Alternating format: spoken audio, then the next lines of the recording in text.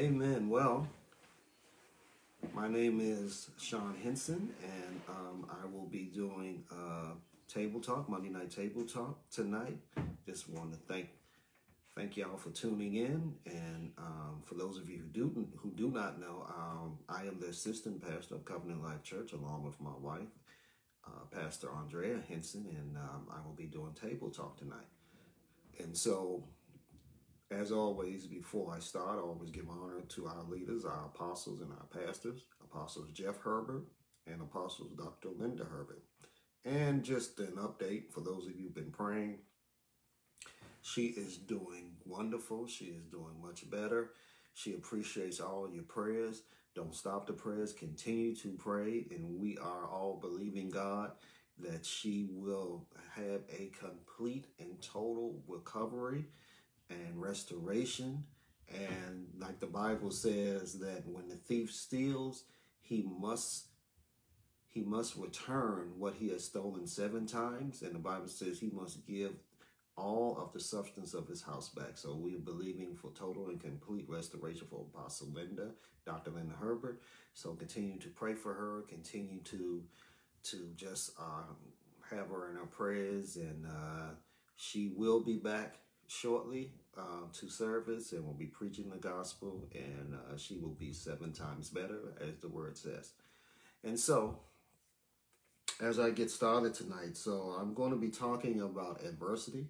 And so let's pray first. Father, in the name of Jesus, I thank you for great grace and great mercy, Father God. Father, this is the day you have made. We will rejoice and be glad in it, Father God.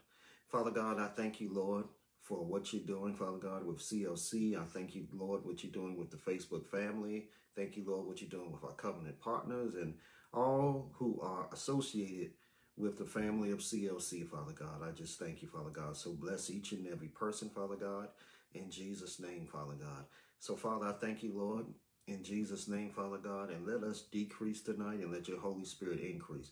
We stir up the apostolic and the prophetic anointing on this service, Father God, in the name of Jesus, Father God. We stir up revelation knowledge, Father God, in this service, Father God. Holy Spirit, have your way in this place, Father God. Have your way in this service, Father God. Speak to us and through us tonight, Father God, in Jesus' name, Father God. Heal, deliver, set free in the name of Jesus, Father God. And we bind any hindering spirits who will try to stop this service from going forth in Jesus' name. Father God, we thank you, Lord, that the service will be clear on the airwaves and through Facebook land. In the name of Jesus, there will be no glitches, and there will be nothing that will stop the word of God for going forth in the name of Jesus, Father God. So, Father, we thank you, Father God, and we honor you tonight, Father God. We honor your name, Father God. You have your way, Father God. Let your anointing be on tonight's service, Father God. Destroy every yoke, remove every burden. In the name of Jesus, Father God. And I plead the blood of Jesus over this broadcast and over everybody who's watching, Father God. Father God, let the church hear what the Spirit would have us to hear tonight, Father God. In Jesus' name, amen. Well, tonight I'm going to talk about adversity.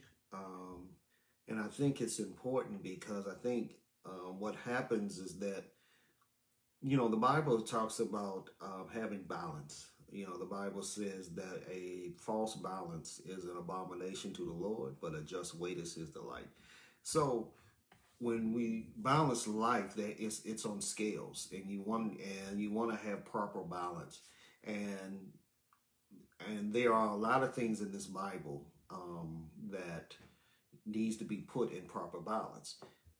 There are people who preach only certain things, but yet they are deficient in other things. But we believe in preaching the whole Bible. There are people who preach health, wealth, and prosperity, which we believe in. But there are other things, and there are other sides of the Bible that needs to be preached also. And one of the things that I'm going to talk about tonight is, how do we deal with adversity? How do we deal with when trials and tribulations and certain things come our way? And we know that we are experiencing that now. Some people have unfortunately experienced some adversity through the death of a loved one, through COVID. Some people are experiencing adversity through financial issues. Some people experience adversity just through trauma or emotional things that that are coming that sometimes comes our way. And a lot of times we have to understand that God is really looking us to see how do we respond to certain trials and certain tribulations and when adversity comes our way. Because really, if you want to look at it, the true mark of a mature Christian is how do we properly respond to adversity. Do we cave in and quit, or do we look at it head on with the courage, with the grace, and with the help of the Holy Spirit and His Word, knowing that we're going to get to it? I mean, that we're going to get through it. Now, you know, the Bible says in Romans 8:28, all things work together for good to them who love the Lord and are the called according to His purpose. That's Apostle Jeff's favorite scripture. And if you keep going, Romans 8:29, it talks about that the number one priority as a Christian is for us to be conformed to the image of Jesus Christ. And so verse 28, all things work together for good, is connected to that verse in 29, meaning that we are being conformed to the image of Jesus Christ. That's our number one goal as a Christian, is to be conformed to the image of Jesus Christ. And so a lot of times what happens is that when trials, when tribulations, when adversity comes our way, it is not meant for us to run away and hide. It's not meant for us to just break down and just and just want to just go to an island and hide from life. But we have to use it as an opportunity to allow the Holy Spirit in us to conform us to the image of Jesus Christ. Okay, so that's part of what adversity's purpose is, and God allows that to see how we react, and that's the true barometer of how God sees us and how much we are to grow spiritually, is how we handle trials, how we handle tribulations, how we handle adversity. So as we start, I want you to go to Proverbs 24 as I start reading. If you have your iPads or your Bibles or whatever you use, go to Proverbs 24, verse 10, and I'll start reading. Sometimes in life we go through things that we don't quite understand. Sometimes it's we want to blame the devil, but sometimes it's just life. Sometimes life happens, and sometimes things go on in life that just happens. And a lot of it is the devil, but a lot of it's just life. And God is seeing how do we respond to things that go on as a result of just life happens. Okay, so when things happen, we blame ourselves or other people, the devil, or sometimes, unfortunately, even God. And the truth of the matter is that in this life, there are things that happen. The Bible says, and I'm going to get to the scripture in John 16:33, but the Bible says, especially those of us who are Christians, the Bible says that yes, and all who live godly shall suffer persecution. Okay, meaning that the more godly we live, the closer we get to having that intimate, personal relationship with Jesus Christ, persecution will follow that. It's not something that we can skirt around. It's not something that we can say, well, you know, I don't have to deal with that. I don't have to go through that. No, if we want to grow to the full essence or full maturity the way God wants us to grow in Him, then persecution is going to follow. And one of the things that happens is that the more mature you get in Him, the more that your circle of people around you starts to get smaller, because the people who do not want to grow, the people who do not want to deal with adversity or trials and tribulations, they don't want to have anything to do with people who are growing despite circumstances that are unfavorable, despite trials and tribulations, despite adversity. And the people who just keep moving forward in their purpose, in their calling, And despite adversity, despite circumstances, are going to grow. And then the people who just want to quit, the people who just want to throw in the towel, they're going to be the ones that's going to stay at the same level. Or unfortunately, in some circumstances, they regret spiritually. Okay, so, and when you're dealing with the circle of people, you only want to be with people who are going to be able to encourage you during that time, who will not judge you, excuse me, who will not judge you, but they will encourage you. You know, one of the things that the gift of the prophecy, that gift that all of a Christians has, that we all have as Christians, one of the gifts that we all have is the gift of prophecy, and that's to edify, encourage, and comfort. And that's in 1 Corinthians 14, verses 2, I believe it's 2 and 3. And so you want to, when you're going through things or going through adversity, you want to be around people who will edify, that means build up, that means, and encourage and comfort. You don't want people who want to put you down. You don't want people who will say, well, I don't believe that's God. You want people who will be able to go to the throne and pray for you. And it's vice versa. When other people are going through, they want you to do the same thing. And that's a sign of spiritual maturity, how we can lift our other brothers and sisters up in him. Amen. So,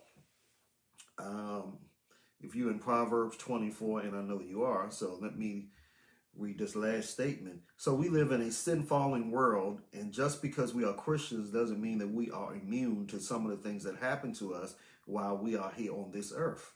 Okay, just because when we got saved, we have to understand that if you're a Christian, when you got saved, the only thing that got saved was your spirit. And all of us, it is a spirit. Now, we are a three-part being. Now, some of this is just review to a lot of you, but some of it, you know, you'll be surprised how many people don't know this basic Christianity 101. But I'm just going to do this basic Christianity. So we are a spirit. That is our true self.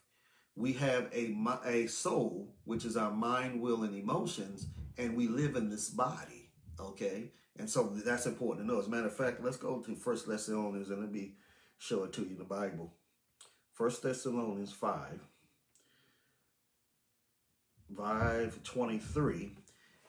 1 Thessalonians 5:23 says, now may the God of peace himself sanctify you completely, and may your whole spirit, soul, and body be preserved blameless at the coming of our Lord Jesus Christ. And so again, it talks about whole spirit first, who is our true self, who is our real self, our soul, which is our mind, will, and emotions, and we live in a body.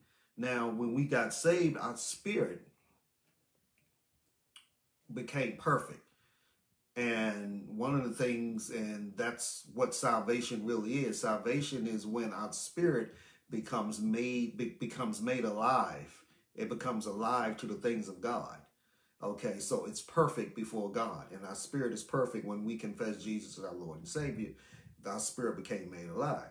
Now, our soul rather, did not get saved. And that has to be renewed through the word of God daily, and that's Romans 12:1-3. And our body will never get saved. What's going to happen to our body is going to go to the ground where it came from, and then when Jesus comes back via the rapture, we're going to have resurrected bodies, okay? And so that's a whole nother message. I don't want to get into it, but that's who we are, and it's important to know that. And so Proverbs 24:10 says, if you faint in the day of adversity, your strength is small. So let me read that again. It says, if you faint in the day of adversity, your strength is small. So he talks about when adversity comes, people who faint, people who cave in and quit, people who just say, well, I don't want to do this no more. I don't want to live this Christian life. The Bible says if you faint when adversity comes, you faint when trials and tribulation come, the Bible says your strength is small.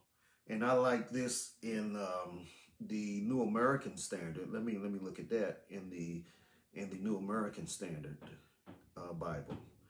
And Proverbs 24:10 And it says, Proverbs 24:10 in the New American Standard says, if you show yourself lacking courage on the day of distress, your strength is meager. And so, again, what we have to understand is that, the Bible says that I can do all things through Christ, which strengthens us. So we have to understand that we, as Christians, we don't go on our own strength, but we go on the strength of Christ, because God is inside of us via the Holy Spirit. And so we are going on his strength. So he says that if you faint when adversity comes, your strength is small. And meaning that we have to understand that if we cave in and quit, if we say, well, I don't want to deal with this persecution, I don't want to deal with this adversity, I don't want to deal with it, then what are we saying to the God that is in us? We're saying that the God in us cannot handle what he allowed to be on us. See, we have to understand the 91st Psalm says, and you can read it, it says that let's go to the 91st Psalm, and I'm just right now flowing with the Holy Spirit. Psalm 91. And Psalm 91, and let's deal with verse 15. Psalm 91:15 says, he shall call upon me and I will answer him. I will be with him in trouble. I will deliver him and honor him. Verse 16 says, with long life I will satisfy him and show him my salvation. But first, verse 15 says, he shall call upon me and I will answer him. So know that anything that happens, God is with us, because when we got saved, the Holy Spirit became with us. So, and then he says, I will be with him in trouble. See, anything that happens and anything that goes on, he said he will be with us. Okay. Then he says, I will deliver him and honor him. Okay. So God is with us. See, sometimes we think, well, where is God in this situation that I'm in, this adversity, this trial and tribulation? Where is God? God says, I'm with you. He says in Matthew 28, I will never leave you nor forsake you. I will be with you always, even into the end of the world. One of his covenant names is Jehovah Shammah, meaning that he is our present day God. So, and I hope that encourages someone, because a lot of times what happens is that when things happen and adversity happens and trials and tribulations happen, well, we looking around saying, where's God? Well, God is omnipresent. He is everywhere, but he's also inside of us. So he hasn't left us. He is with us during the time adversity or trouble, just like he's with us when blessings come our way. Okay. He's with us when the times of trouble. Okay. So we have to really, and I'm hoping that this is blessing someone, because people tend to just say, well, I don't know where God is. I don't know why I'm going through this situation. I'm going through this wilderness experience. And even in the wilderness experience, you determine the amount of time you in the wilderness by your attitude, or by our attitude. We determine the amount of time that we are in. A lot of us, see, we have to realize that just like the Israelites in the Old Testament was in the wilderness for 40 years. Okay, that was a type and shadow of the New Testament. And so when we go through our spiritual wilderness, then we determine the time and the time that we can be in the wilderness by our attitude. Now, we have a choice. Are we going to mumble and complain? Well, why am I in this wilderness? Or are we going to still praise God and still have a positive attitude? If we have the positive attitude and praise God and know that he is with us, then we're not going to spend that much time in the wilderness. Okay? And then he's going to give us that rest. He's going to give us that peace. And then we're going to move on to what God has called us to do. Amen? So adversity in the Hebrew is the word sarah. That's Tsarah. And that means a tightness. That means trouble. That means an adversary. That means an affliction. That means anguish. That means distress, tribulation, or trouble. And I want to deal with that. The first word, tightness. Now, what he means by tightness is that there are times where we can be in certain situations where it's going to be tight. It's going to be what he means by tightness, meaning that it's like being in a place like those people who are claustrophobic. Let me say that. And you are in a place where you can't breathe, and it's like, let me say, it's like in an elevator that is a whole lot of people, and suddenly it'll break down and stop. And a lot of people may say, well, that's a tight space. Now you're in a tight space and there's no air. And so basically that's the example that I'm using. And that's what type of adversity in the Hebrew means, is that how do you respond when you're in that tight space and you can't breathe, and you are in just a tight situation. Sometimes we get in tight situations. Okay, it could be a financial issue, tight situation where they may say, well, I'm going to turn your lights off next week if you don't pay this bill, or I'm going to repo your car if you don't pay this, or I'm going to foreclose on your house if you don't pay the mortgage. Or it could be a diagnosis at the doctor saying, well, it looks like on the x-ray you have this, or it looks like this. That's a tight situation. And how do we respond to that? That's what God wants to see. Are we going to respond by just, oh, God, I don't know what I'm going to do? Or are we going to respond by tapping into our Holy Spirit and tapping into his word? It says, okay, what does the word say about the situation?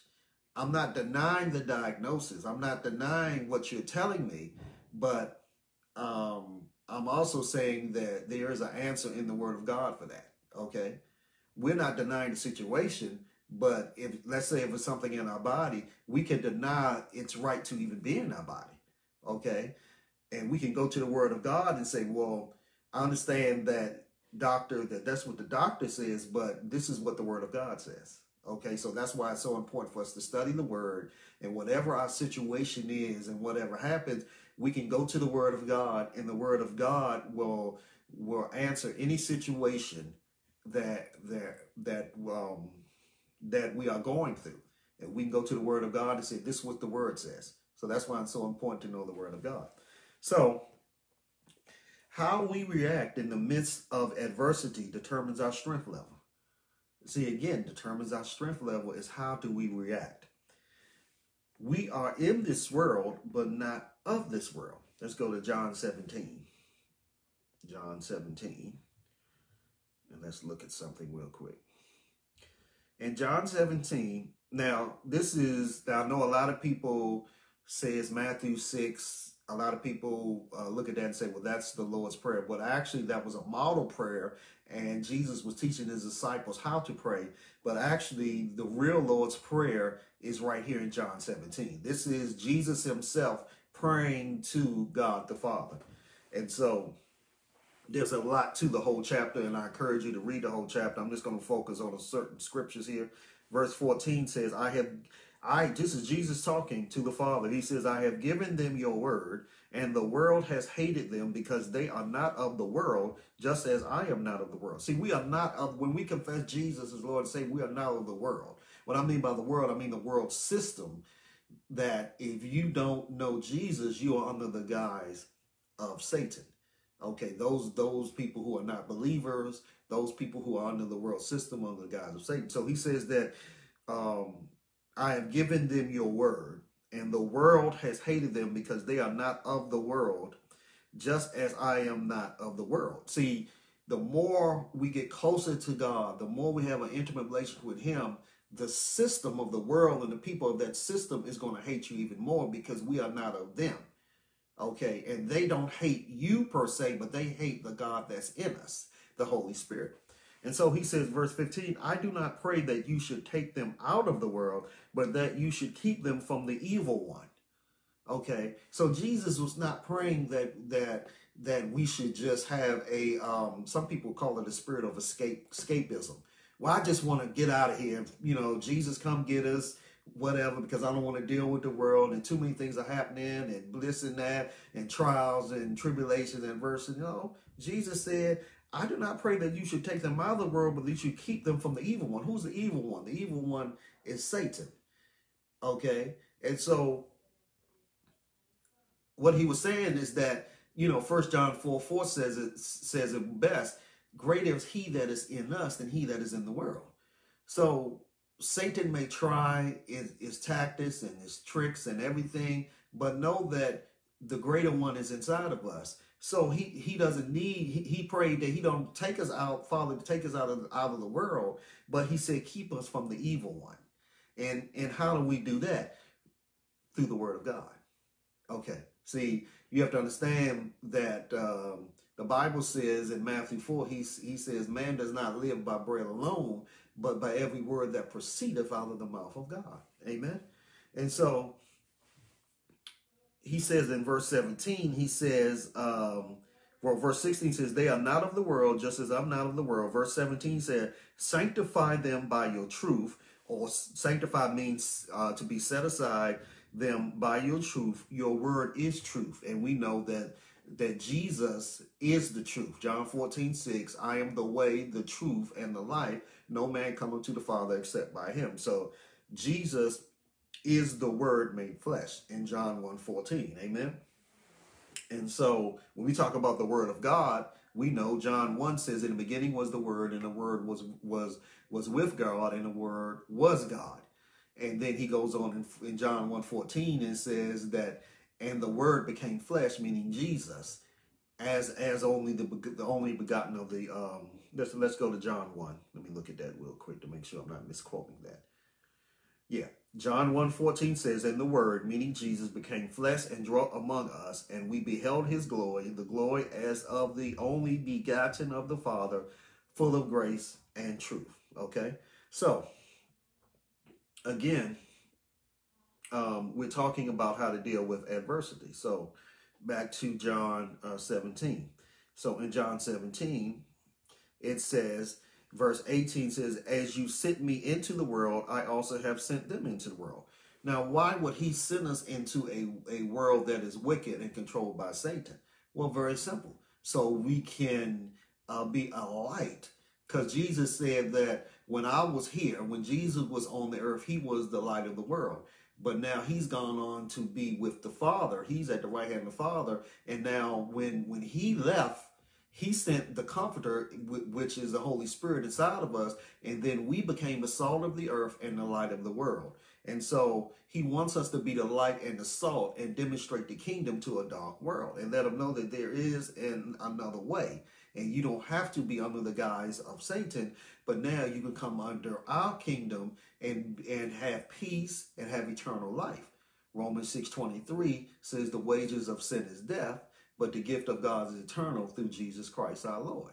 So we have to understand that he sent us into the world so we can display the kingdom, so we can reconcile people back to God, okay? That's why we're here. We're not here to judge the world, to condemn the world, but we're here to show them the kingdom of God, reconcile them back to God, and show them that there is eternal life in Jesus Christ. Amen?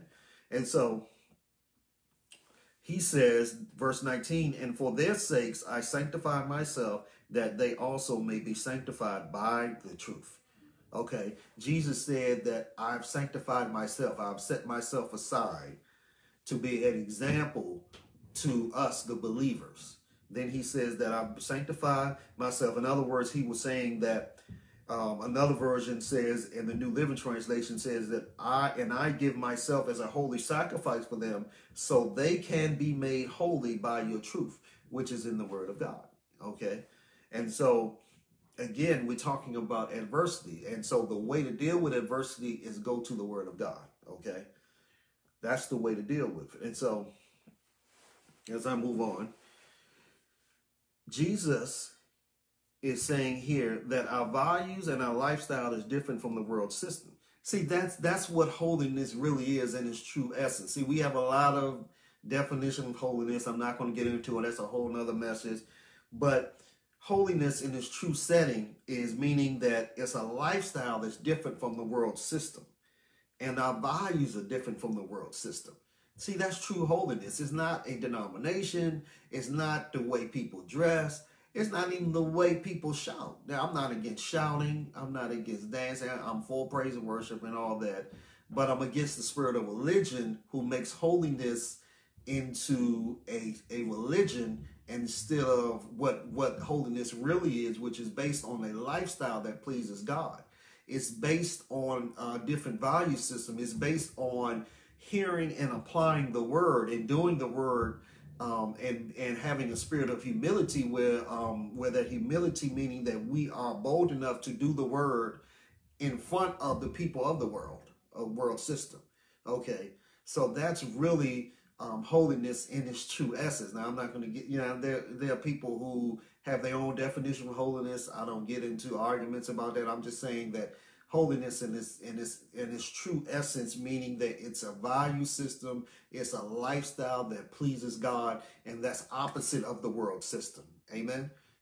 Hebrews 12:14, you can look it up. It says, follow peace with all men, and holiness, without which no man shall see the Lord. In other words, he associated our having peace with all people and determining that, which would determine what holiness really represents.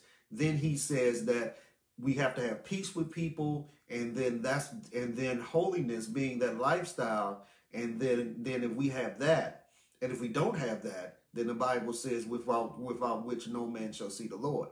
And that means without no man shall see the Lord, meaning that you don't experience his presence here and you won't experience his presence there if you don't live a holy lifestyle that's pleasing to God. Okay. And that's a whole nother message. I don't want to get into that. So Jesus guarantees peace during tribulation if we remain focused on him. See, we have to remain, another way to get through adversity was remain focused through him. John 16:33, very familiar scripture. It says, these things I have spoken to you, that in me you may have peace.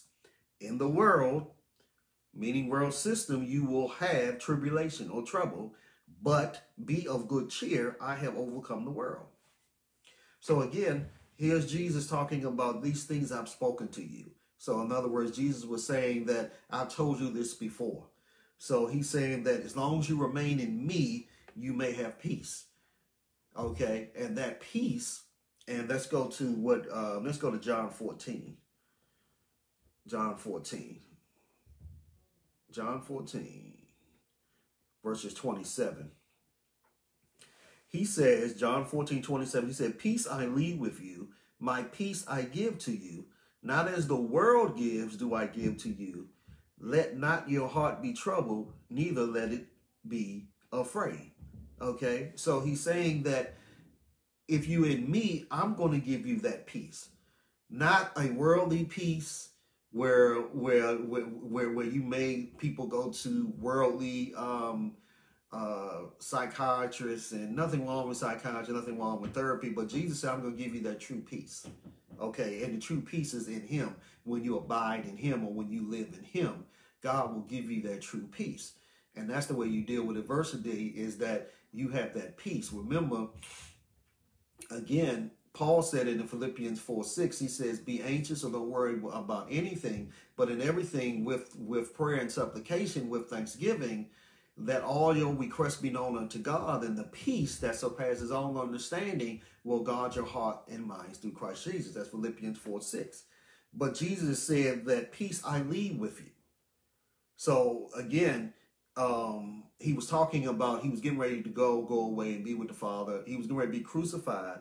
And then he was saying that I won't leave you comfortless. I'm going to give you the Holy Spirit. And then he said, but I'm going to leave you. I'm not going to leave you comfortless. I'm not going to leave you as orphans. I'm going to give you the Holy Spirit. And with the Holy Spirit comes my peace. So he said, if you remain in me, you're going to have the peace that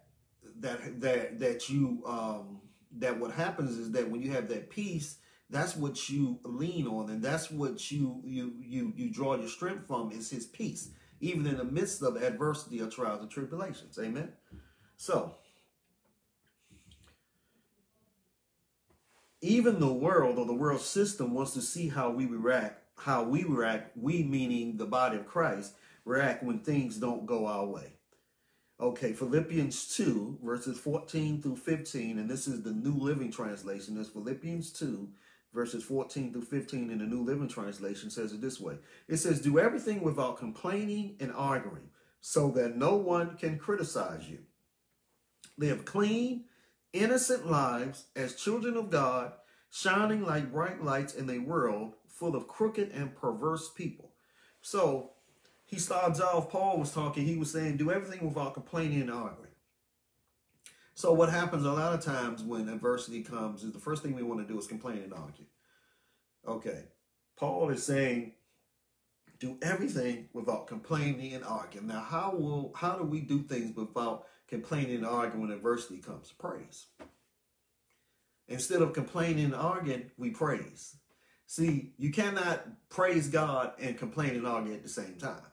Okay, those two don't mix. See, either you're going to praise God in the midst of adversity or trial and tribulations, or you're going to complain and argue. Okay, and how do we do that? Well, Psalms 34. Psalms 34. Let's look at it.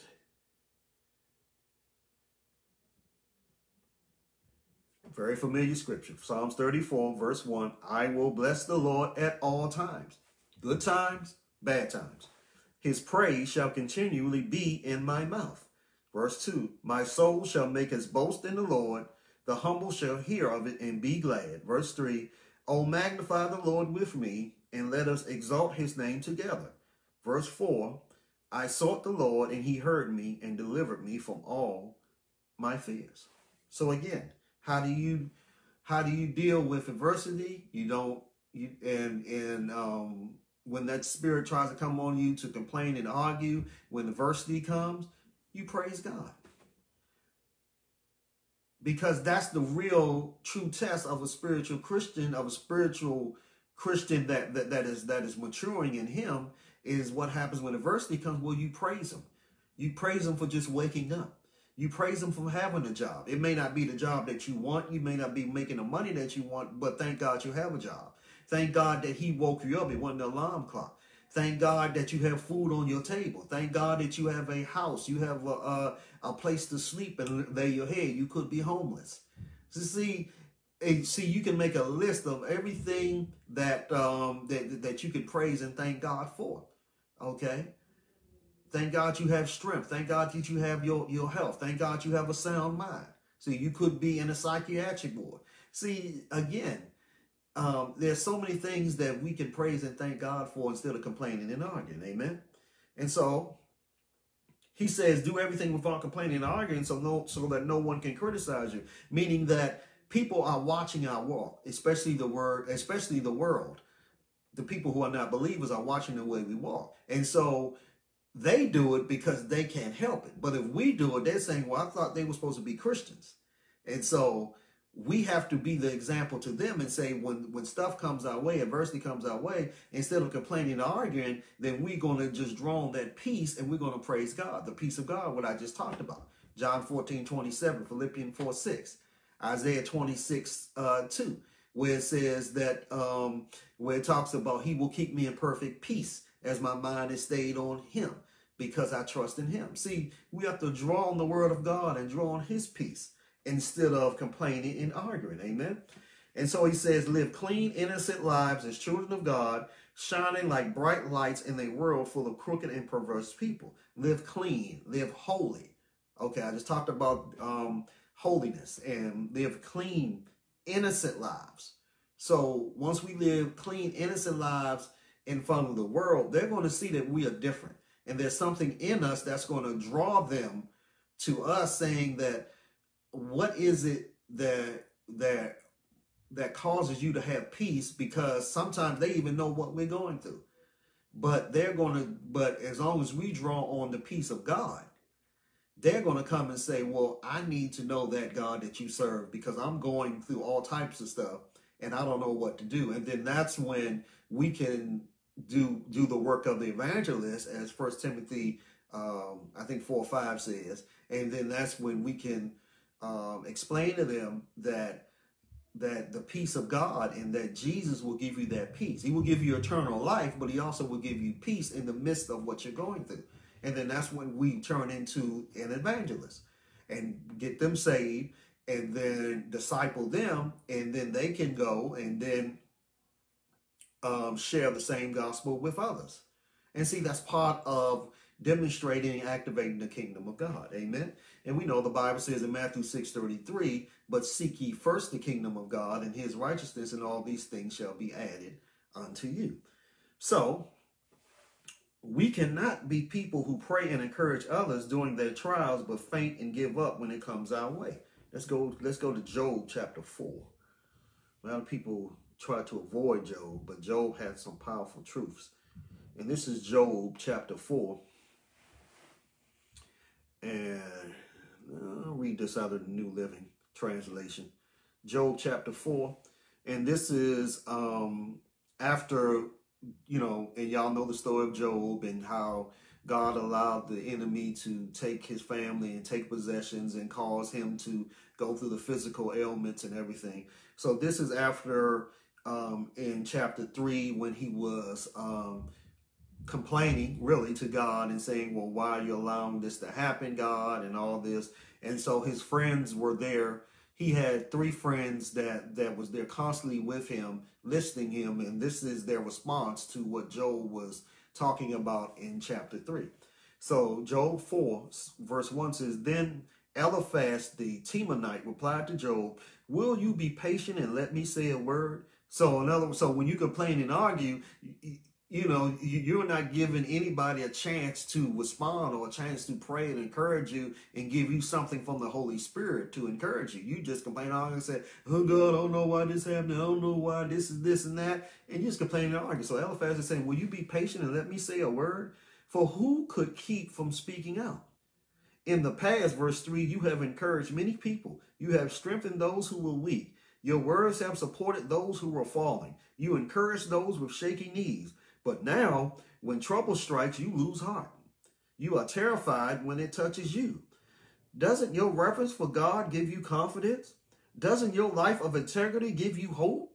Stop and think. Do the innocent die? When have the upright been destroyed? My experience shows that those who plant trouble and cultivate evil will harvest the same. A breath from God destroys them. They vanish in a blast of his anger. So in other words, he was saying, Job, you have to draw on your experience before all this happened. And we know that you live a life of integrity. We know that you are a man of God. We know that what happens that you encourage others when adversity and stuff happen to them.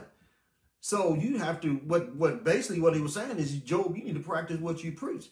The same way that you encourage others is the same way you have to allow us to encourage you. And sometimes when adversity and stuff happens to us, we have to allow people to pray for us and encourage us and practice what we preach, because the same way people would want us to encourage them and strengthen them and pray for them and give them a word, a prophecy, or a word from the Holy Spirit, is the same way we should allow people to give us a word of encouragement. Okay. And so that's what he was saying. He was saying that when things happen, he was saying that you encourage others and you cause others when people were going through not to lose heart. But now when it comes on you, now you are saying that you want to give up.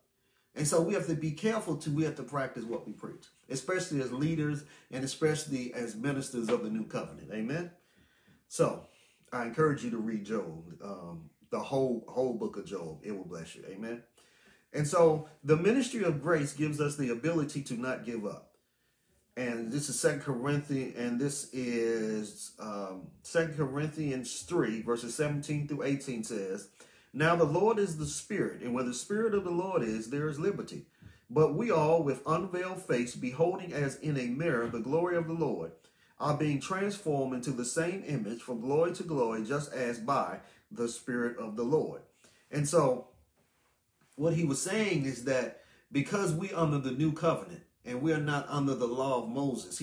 This was Paul comparing what we have now under the new covenant as opposed to what happened to people under the law of Moses. See, under the law of Moses and in the old covenant, they didn't have the Holy Spirit inside of us. The Holy Spirit will come upon people, but it wouldn't come inside of people.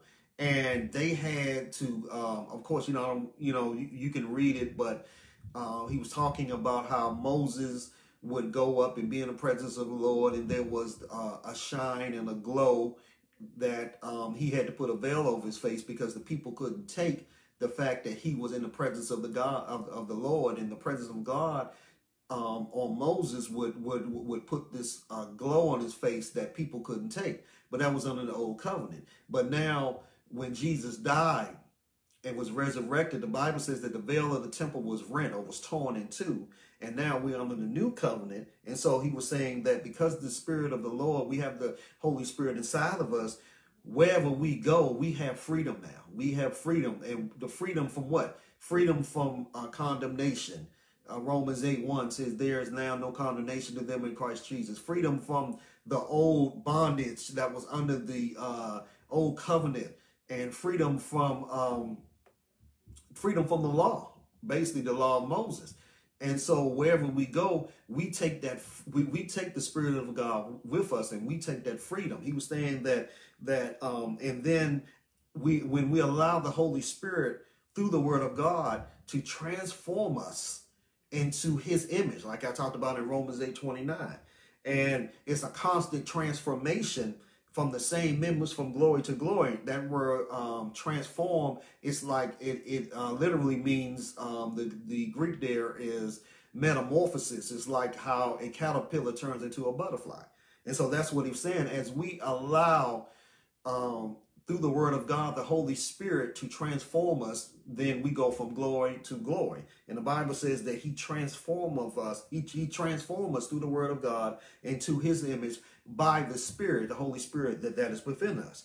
And then he says, 2 Corinthians 4:1, he says, therefore, since we have this ministry as we have received mercy, we do not lose heart. In other words, because now we are under the new covenant and we are ministers of the new covenant, because we have the Holy Spirit in us, then when adversity comes or trouble comes, we don't lose heart. We don't give up because we have the Holy Spirit in us to lead and guide us into all truth. And so we don't give up. Okay, we have a ministry now. All of us are ministers. One of our sayings, and those of you at CLC know this, he says that every saint or minister talks about, well, that's our slogan. It says, every saint or minister walking in their destiny.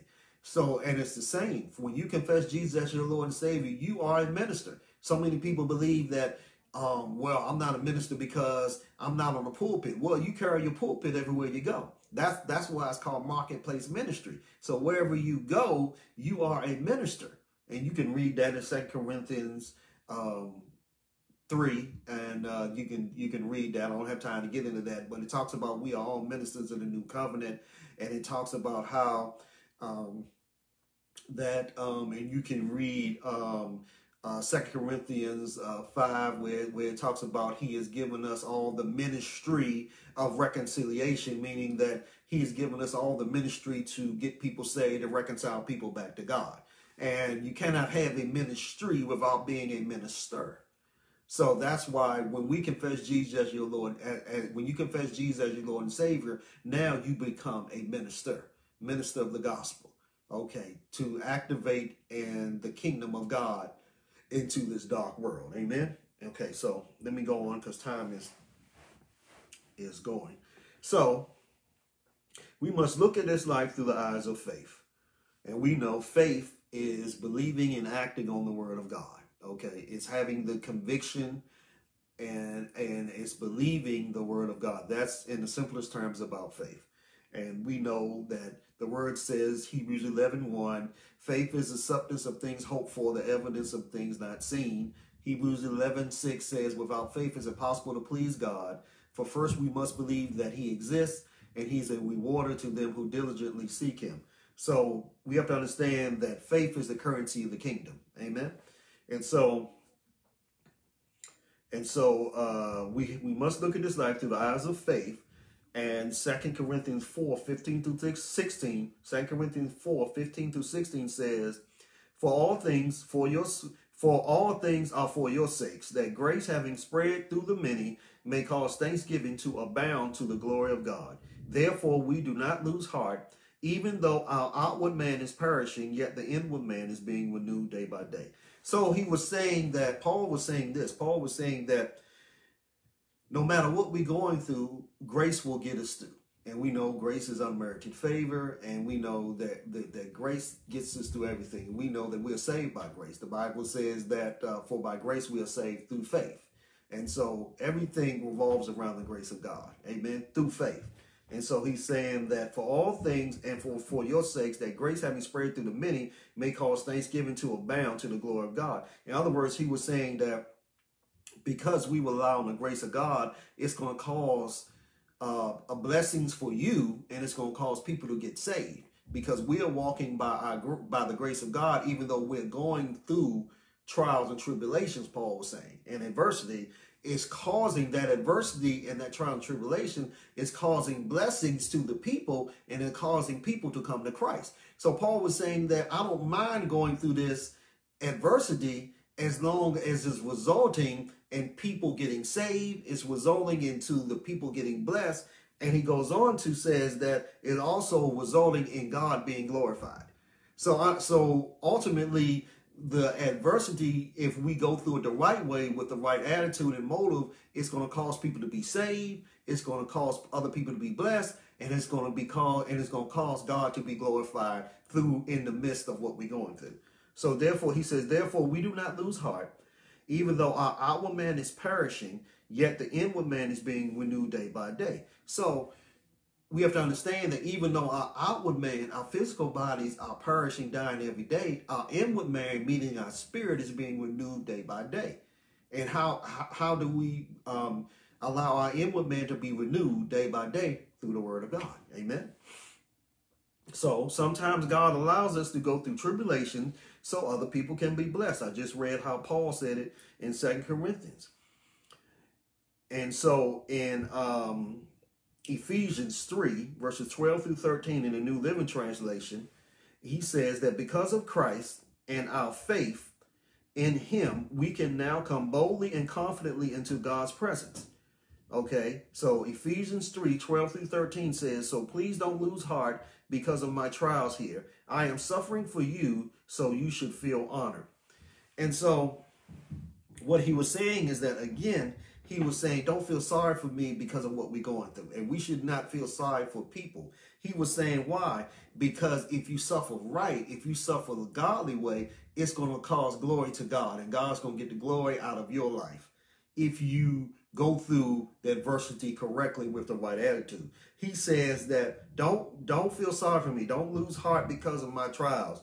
He says that I'm suffering for you so God can get the glory and you can be blessed and you can know how to deal with it, because I'm giving you an example through the Holy Spirit and through Jesus of how to go through it successfully, so you can understand and teach people when they go through it how to go through it successfully, and then God will get the glory. Amen.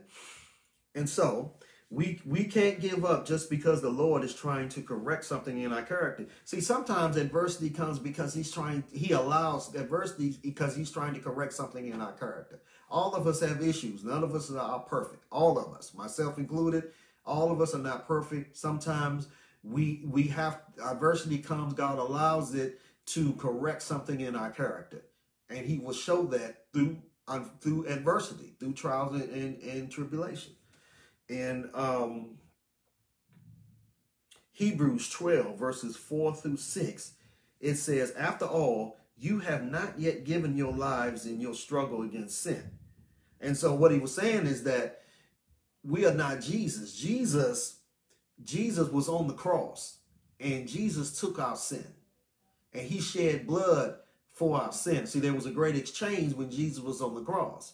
See, the Bible says in 2 Corinthians 5, I believe it's 21, it says, he who knew no sin became sin for us that we might become the righteousness of God in Christ Jesus. So the great exchange is that Jesus took our sins, and then in exchange, he gave us his gift of righteousness so that we can live in eternal life, so we can have eternal life in him. And he gave us his righteousness so we can live holy in the midst of a dark world, and we can live holy and we can be perfect and just in the sight of God. See, we are not perfect in our own self, but we are perfect and righteous in the sight of God because of who Jesus did and because of what Jesus did. His finished works on the cross made us righteous and made us perfect in the sight of him.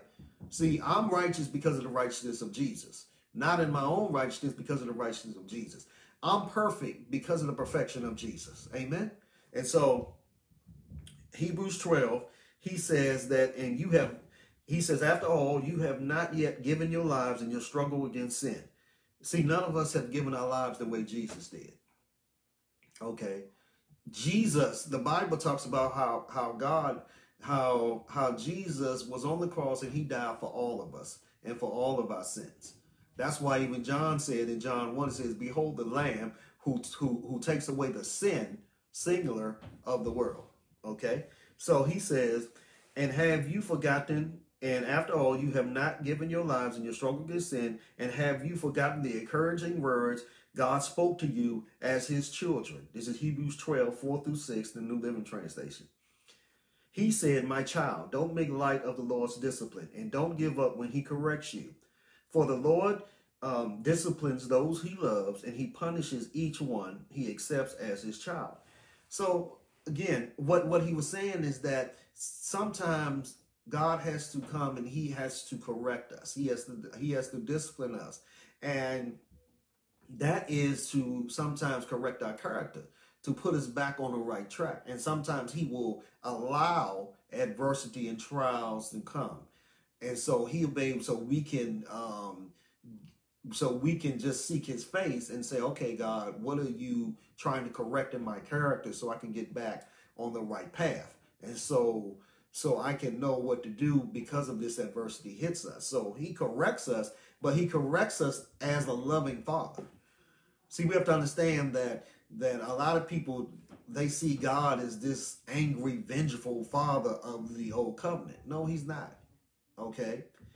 He sees us differently. Now, the Bible does say in Hebrews 13:8 that Jesus is the same today. Jesus is the same yesterday, today, and forevermore. But at the same time, because of the new covenant that we live in, we're not living under the law of Moses. We live under the new covenant. He sees us differently. He sees us through the eyes of Jesus and the finished works of Jesus. So Jesus, the Bible talks about in Isaiah that God is not angry with us anymore. I don't have time to go through that, but God is not angry with us anymore. And so when he corrects us as a loving father, not as this angry, vengeful God that religion has trying to tell us of who he is. You know, there are people who say, well, you know, if you sin, you're going straight to hell because God don't like ugly and God don't like sin and you going straight to hell. No, that's not biblical. See, the Bible says the people who are going to hell is the people who reject Jesus and his grace and reject Jesus and the finished works. See, those are the people that's going to hell. See, Jesus, God sent Jesus. Jesus took care of the sin problem. Okay? So understand that. God is not an angry, vengeful God, but he's a loving God. Now, he will use adversity. He will use certain things to correct us, correct our character, but he still loves us. He loves us unconditionally. Amen? And so I'm going to end here, this last scripture. I'm getting the nod here. I need to end. It's Galatians 6:9. We must always remember, Galatians 6:9 in NIV says, we must always remember that if we are doing good for Christ, the harvest will come at the proper time. Let us not become weary in doing good, for at the proper time we will reap a harvest if we do not give up. Amen. So I see that we don't have, do we have any prophecies for people that I can pray for? I don't see any on the phone. So I don't know if Jam, are you sending that to Andrea? So please let me know if there's any prayer requests, any prophetic words that I need to give. Okay, I don't see any on my phone. Let's see. Okay, now I see some. Okay, prophecies. We have 2 prophecies here. Okay, and this is, and please forgive me, I cannot pronounce this. Okay, so this is, you're going to have to forgive me, so I can't, this is Tum Wajuka Simon. is the first prophetic word, okay? So I'm going to stop prophesying over Tumajuka Simon. Please forgive me if I mispronounce your name, please. Okay, I'm going to start prophesying over him. So let me bear with me 1 second. Amen. Father, we just pray for Tumazuka Simon in Jesus' name, Father God. Father, in the name of Jesus, Father God, I thank you, Lord, for this powerful man of God, this powerful warrior of God.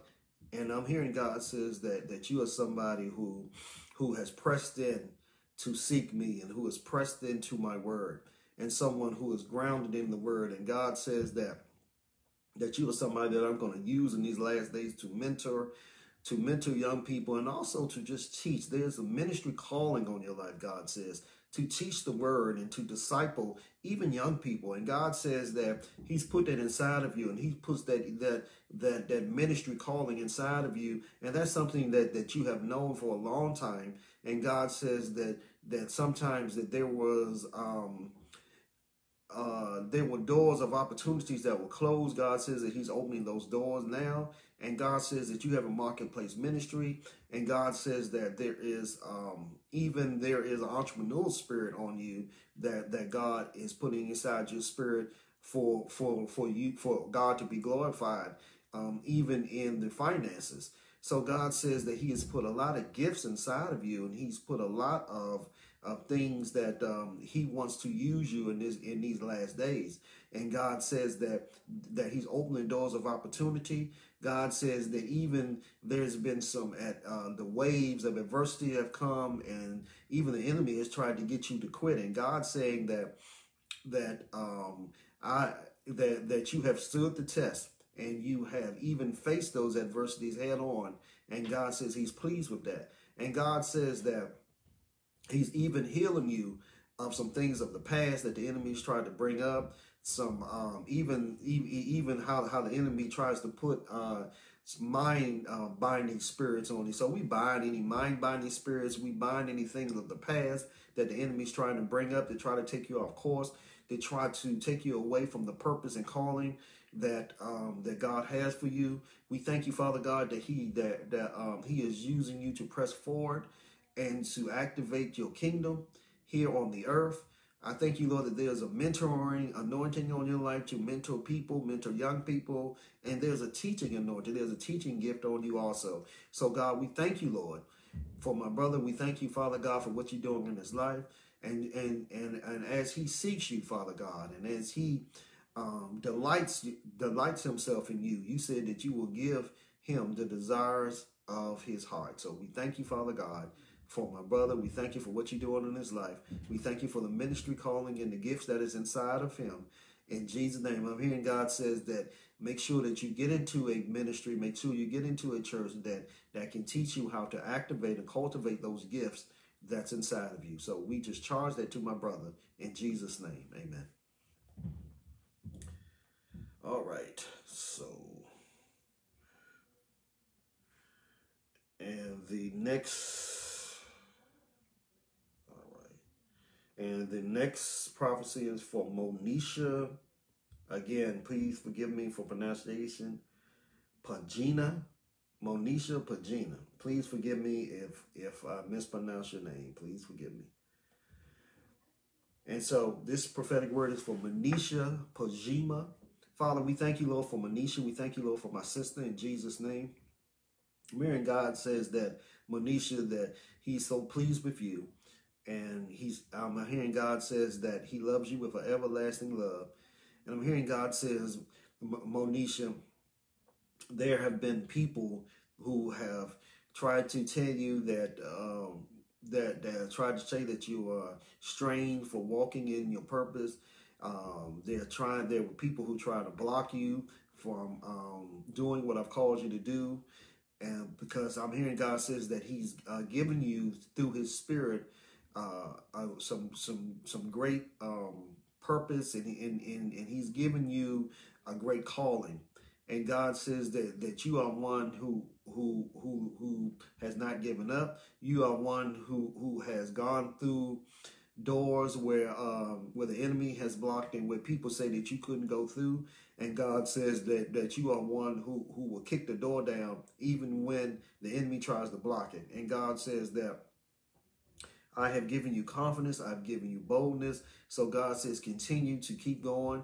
Continue to do what I've called you to do. Continue to seek me, because God says that he's given you revelation knowledge and he's stirring up the gifts, and you have a prophetic calling on your life, and you know how to pray. You're also an intercessor, God says. And God says that continue to pray, continue to intercede, because you intercede for your family. You even intercede for nations, God said. So God says, continue to pray for nations, continue to intercede on behalf of your family. God says that he has your family in the palm of his hand. God says that he will continue to give you assignments to pray for nations, assignments to pray for different people, even presidents I'm hearing, and even just influential people all over the world, presidents and prime ministers. God says that he's going to use you to intercede for them, and even in the future, even to be able to pray for them personally, because God says that that's one of the gifts that he's put in you. You have the ministry of the intercessor inside of you, and you have that prophetic gift, and even a healing ministry I'm hearing that God says that inside of you also. So I just thank you, Lord, for my sister. I thank you, Lord, for the gifts and calling that you have put inside of her, Father God. I thank you, Father God, that she is, I'm hearing that your scripture is in 1 Corinthians where it says, be ye steadfast, unmovable, always abounding in the work of the Lord, because your work in the Lord is not in vain. So God says, just continue to just be steadfast, immovable, always abounding in the work of the Lord. God says, always abound in the work of the Lord, God says. So that's your scripture. I think it's 1 Corinthians 15:58. And that scripture is your portion. So we seal that to my sister this day in Jesus' name. Amen. All right.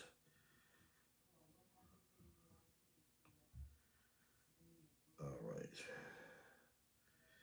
And so this is a prayer request from ladies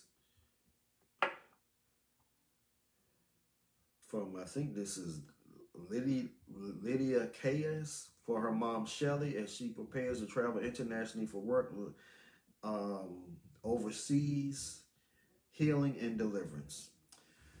Father, I thank you for, I believe that's Lydia Chaos. Please forgive me if I don't pronounce his name. So, Father, we pray for her mom, Shelly, as she prepares to travel internationally, Father God. We thank you, Lord, in the name of Jesus, Father God, for her ministry, her marketplace ministry, as she prepares to go overseas, Father God, in Jesus' name. Father God, we decree and declare Psalms 91 over her right now. No evil shall befall her, neither shall any plague, sickness, disease, COVID-19, Delta variant, or even breakthrough case will come down her dwelling, Father God. Father God, in the name of Jesus, Father God. Oh, wait a minute. Hold on. Time out. I didn't put the prophetic word on. Hold on. Rewind. Okay.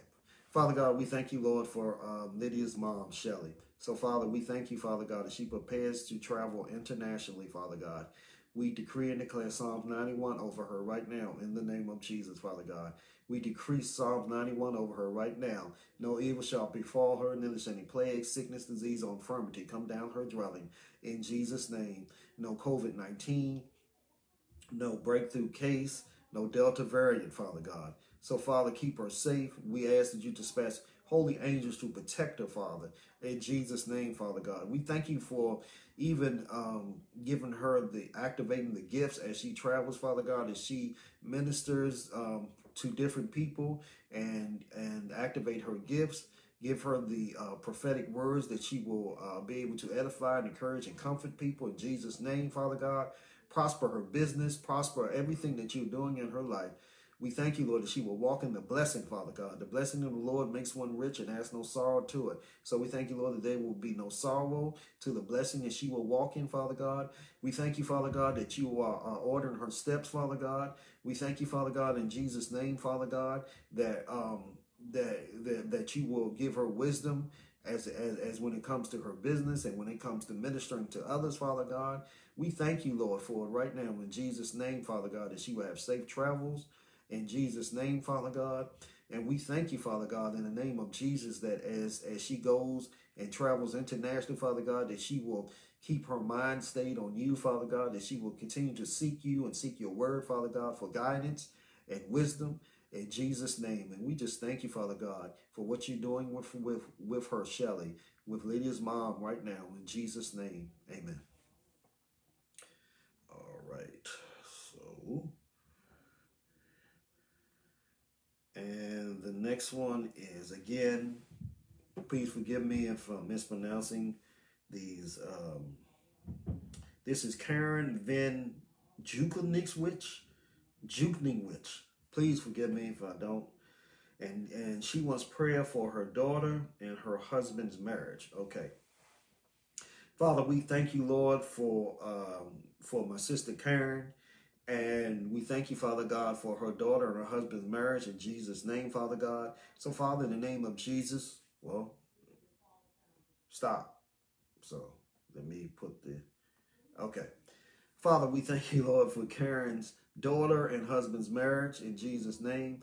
We thank you, Father God, in the name of Jesus, that we pray for their marriage. We thank you, Lord, for unity in their marriage in Jesus' name. We thank you that your word says, how can two walk together unless they are in agreement? So we thank you for a spirit of agreement in Jesus' name. We just bind and come against the spirit of confusion right now in their marriage in Jesus' name, Father God. We thank you, Father God, that your word says a threefold cord shall not be easily broken. So we thank you, Father God, for that threefold cord in Jesus' name. And we thank you, Father God, as they seek you and your wisdom, Father God, as they seek even godly counsel, Father God, that they will grow closer to you as well as each other, Father God, in Jesus' name. And we thank you, Father God, that they have a ministry calling, Father God, in Jesus' name. So we call forth the calling and the ministry calling that you have for them and the purpose and calling in their life, Father God. And we thank you, Father God, for their marriage, Father God, in Jesus' name. We thank you, Father God, for just having godly conversations. And we thank you, Father God, that they will pray together, Father God, as one. The Bible talks about that what God has joined together, that no man put asunder. We thank you, Lord, that the two shall become one. So we thank you, Father God, that they are one in your sight, Father God. So we thank you, Father God, in Jesus' name, Father God, for just bringing them back together in unity. And we thank you, Lord, for a spirit of agreement, Father God. Keep them safe in Jesus' name, Father God. We thank you for the ministry gifts that's inside of them, that we thank you, Father God, that you are activated in them, Father God, in Jesus' name, Father God. And we come against any strife. We bind the spirit of strife. We bind the spirit of division right now in Jesus' name. And we loose love. We loose the peace that surpasses all understanding. We lose joy. The joy of the Lord is their strength. In Jesus' name, Father God. So we just thank you, Lord, for them right now. And we thank you, Lord, for restoration. I decree and declare a spirit of restoration in their marriage right now. In the name of Jesus, Father God. Restore what the enemy has tried to take away, Father God, in Jesus' name. So I thank you, Lord, for a spirit of restoration right now in the marriage, right now, in Jesus' name. And we thank you for it, and we charge that to them right now. In Jesus' name we pray. Amen.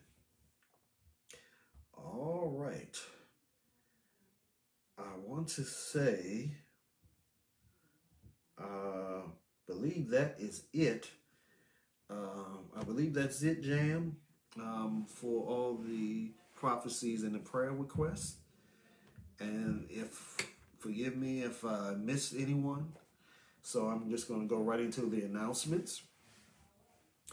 There will be no service November 12th. That's this Friday because of the Veterans Day holiday. And also on that Sunday, which is the 14th, there is no prophetic class because of the holiday. And also on the 15th of November, there is no Monday night table talk. So please